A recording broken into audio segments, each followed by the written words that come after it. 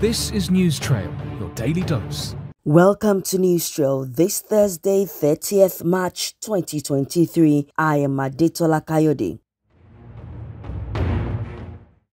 Very soon, 20 domestic and international airports, 6 markets and 43 universities across the country will have free internet services. The Federal Executive Council, presided over by President Muhammadu Buhari, approved the cumulative sum of 24.2 billion naira for the project. The Minister of Communications and Digital Economy, Issa Pantami, hinted that the free broadband will be for passengers coming into those airports, particularly to ease the communication challenge and make online transactions. The Executive Council also approved the construction of a Center of Excellence for Environment Restoration in Rivers State, plus the construction of 100-bed specialist hospital in Ogoni as part of uplifting the welfare of those affected by environmental contamination. Meanwhile, the Federal Ministry of Works and Housing also got approval for a 30-month completion period for the reconstruction of the first and second phase of the road connecting Akure, Ita-Ogbolu and Ado-Ekiti.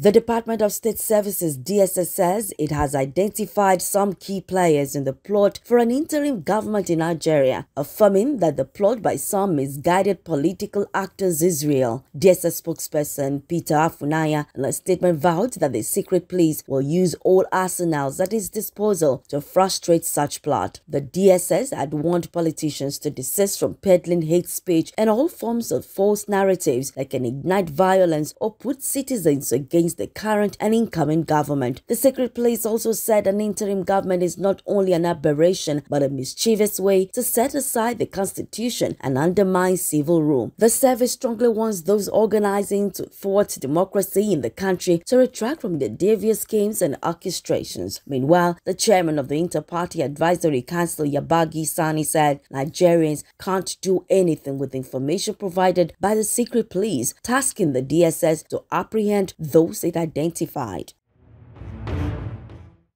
In a couple of days, it will be time for Holy Week, and Catholics around the world are praying for Pope Francis, who would be spending a few days in the hospital owing to some respiratory infection. According to the Vatican, the 86-year-old had breathing difficulties in the recent days but does not have COVID. A Palm Sunday Mass is scheduled this weekend and Holy Week and Easter celebrations next week. He is also scheduled to visit Hungary at the end of April. On Wednesday morning, he presided over his weekly general audience in St. Peter's Square. He appeared good in spirit but was seen grimacing as he was helped into his vehicle. The Vatican initially said the Pope had gone to the hospital for a previously scheduled checkup, but Italian media have questioned this account after a television interview was cancelled at short notice. Reacting to the news, President Joe Biden asked people to make an extra prayer for the Pope's recovery.